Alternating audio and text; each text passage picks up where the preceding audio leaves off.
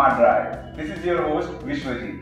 In this episode of SMARTDrive, we will let you know how to use seat belts properly and make your ride more comfortable and safe. Seatbelt height adjustment can be done by pulling the knob. At pillar loop, there is a flexible joint to give you more comfort. Seatbelt tongue is made up of heavy steel and interlocking unit. Buckle consists of red button and it can be moved forward and backward for your comfort. Observe the seatbelt indicator while engaging tongue into a buckle. Step 1. Find buckle of seatbelt. Step 2. Use buckle side hand to grab the tongue. Step 3.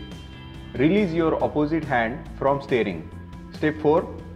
Pull the tongue to forward, ensuring enough length of seatbelt. Step 5. Pull it toward buckle. Step 6. Force push tongue to empty space of buckle. Step 7. Adjust the lap strap with thumb. Step 8. Adjust the chest strap. Ensure the strap is in between neck and the shoulder. All demonstrated steps needs only one hand. Even though your car has airbags, but it will not operate unless and until you engage your seat belts. In the absence of airbags, it can cause more injuries during the accident. Every car has a logo printed on passenger side about airbag. Child seats are not expected at passenger side.